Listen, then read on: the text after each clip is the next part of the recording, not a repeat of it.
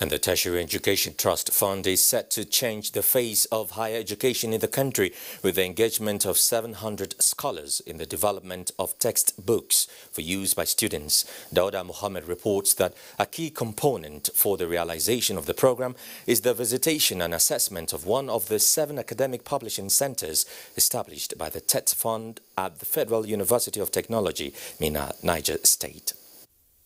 Promoting creative and innovative approach to educational learning and service, one of the corporate objectives of the Tertiary Education Trust Fund, gave birth to the idea of establishing 7 academic publishing centers across the country. The academic publishing centers, one each in the 6 geopolitical zones of the country, and the FCT have the mandate of publishing academic journals and textbooks to enhance competitiveness and excellence.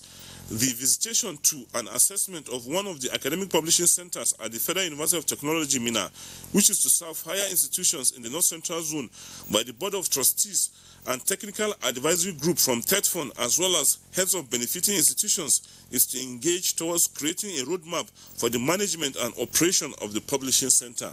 Nurturing the culture of quality authorship and the production of indigenous books will not only ensure the availability of relevant books, it will also safeguard our national pride. The visitation team also inspected the academic publishing center situated at the Federal University of Technology, Minna, to assess its level of completion, where it was observed that the building was ready, but printing machines are yet to be installed.